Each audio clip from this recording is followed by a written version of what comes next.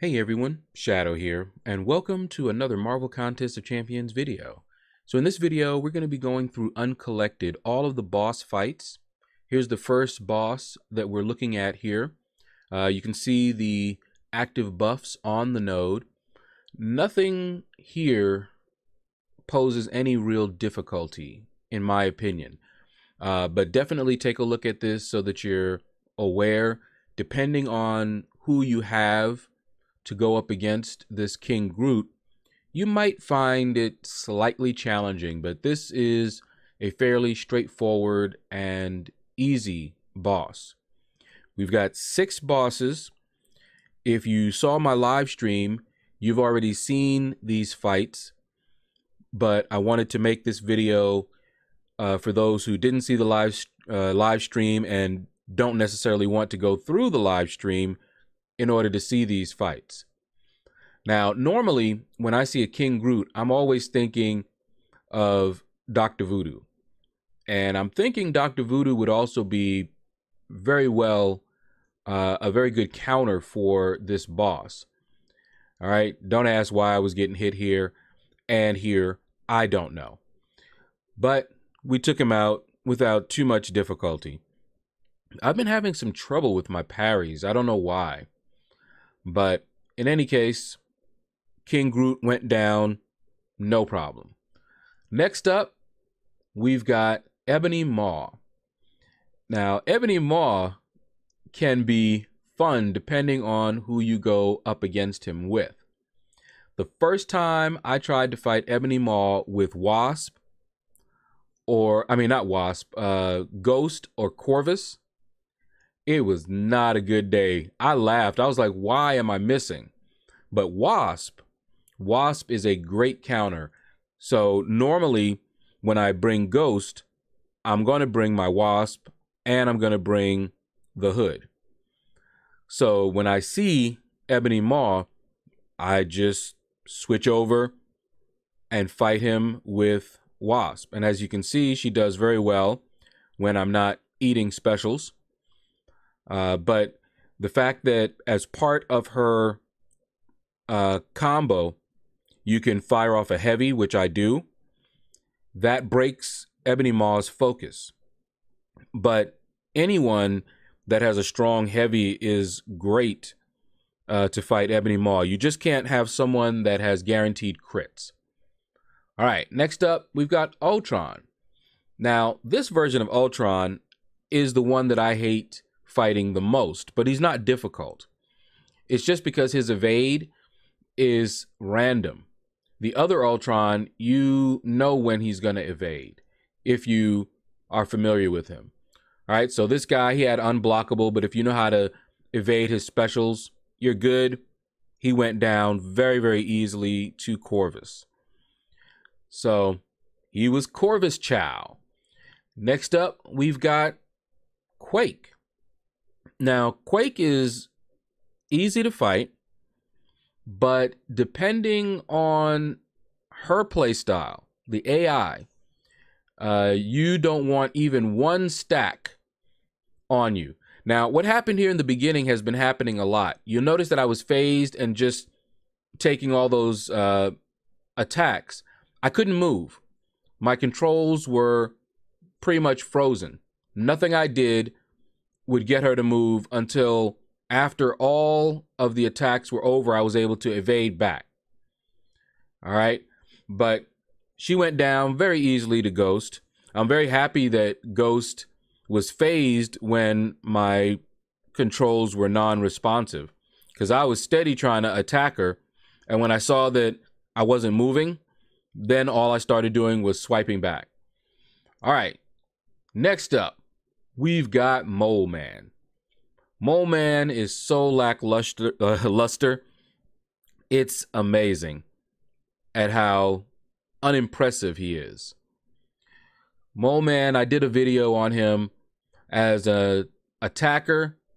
I'm not impressed. And as a defender, I'm not really that impressed.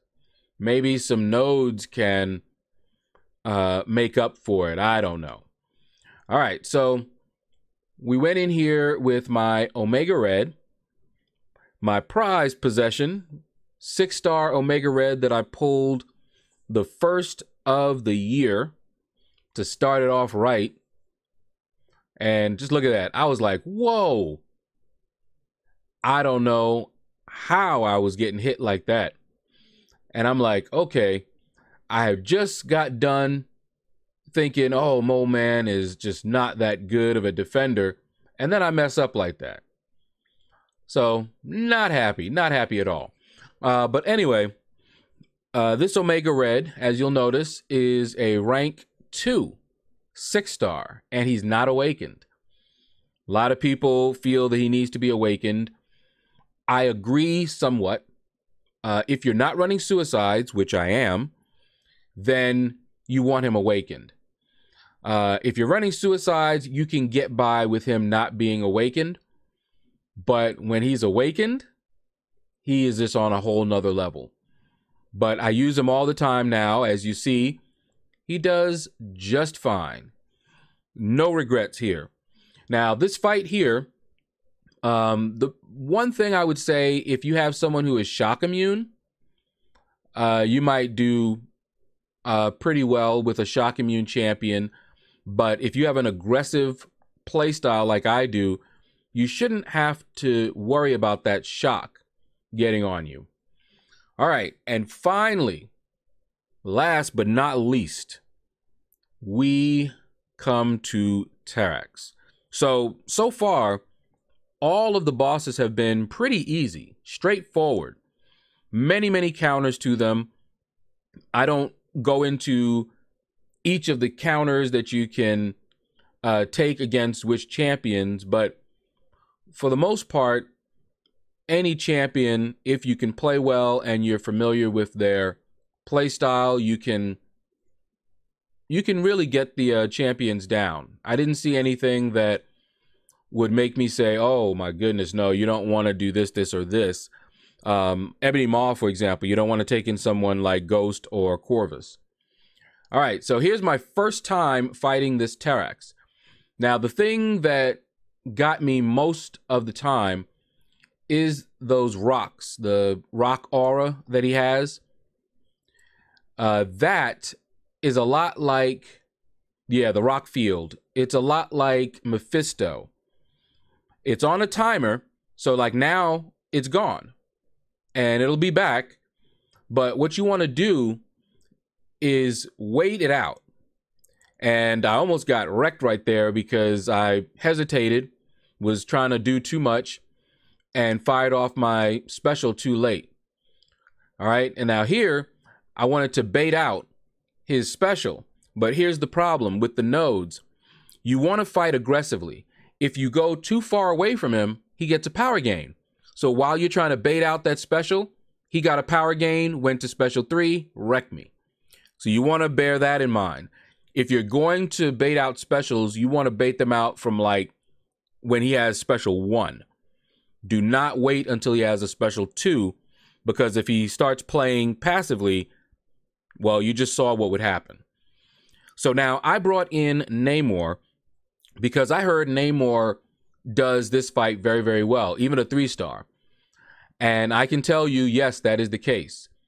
Now, I don't have a 5-star, so I brought my 4-star in. So you see what I'm doing here? This is not my normal style, and he caught me. Okay, that happens.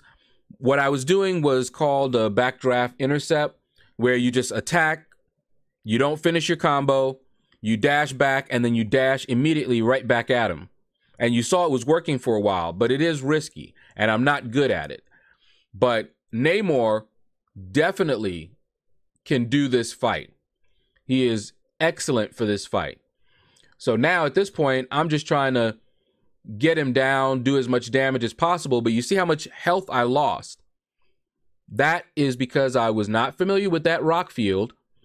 And I just went in fighting straight. And just look at this. If I had just waited until the rock field was over, Wasp could have finished the fight off as well. But again, this is my first time fighting that Terax. And so I'm just throwing all of my champions at him before I get my big boys. All right. You know, so I've got Ghost and I've got Corvus. And I'm like, okay, well, one of them is going to take him out. So again, not paying attention to the rock field. And then look at that. That caught me. What happened is I got armor broke. I got an armor break debuff, so I wasn't able to phase. That caught me by surprise. So I went to phase, and I wasn't phased, and he just whooped on me. And I was sitting there going, what? And I saw the armor break, and I was like, oh, man, I missed that part where he'll apply the armor break. So now I'm like, okay, folks in the chat are telling me, it's the rock field, just wait it out. So now you see me, I'm backing up. See, I'm not fighting right here. All right, now the field is gone. Now I go in. And when you do that, the fight becomes pretty straightforward. So that's my advice on fighting Terrax. You want to wait. In the beginning, don't rush in right away. Wait for that rock field to go away. Once it's on cooldown, then you can go ahead and fight him, and you want to be aggressive. Because if you're not aggressive, he's going to get a power gain, and you'll have to deal with his specials. He'll fire off specials more frequently. He may even hold it, get to a special 3, and wreck you. So wait out the rock field, then go in, fight him aggressively. Bait out specials from special 1 if you're going to bait those specials out. Don't wait until he has 2 bars of power, because as you saw, you can easily get wrecked by a special 3 when you do that. All right, so overall, this challenge, not challenge, but this Uncollected mode was pretty straightforward. None of the bosses seemed difficult to me. None of them seemed to require any specific champions to counter them.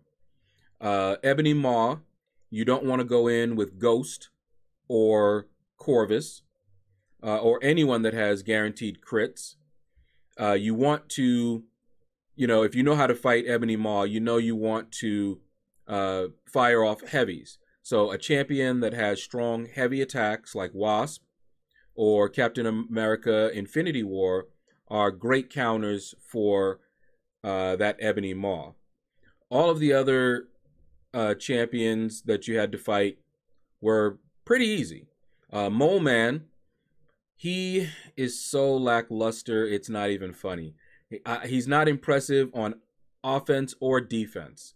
As long as you know his specials and you pay attention, they're easy to evade, and he really just doesn't have all that much. Maybe nodes might make him a little bit more challenging to fight on defense, but I don't know. He just does not seem like a great champion at all to me. All right, so that's going to do it, guys. Thank you all for watching the video. Hopefully it helps you out when you're doing your initial Uncollected run.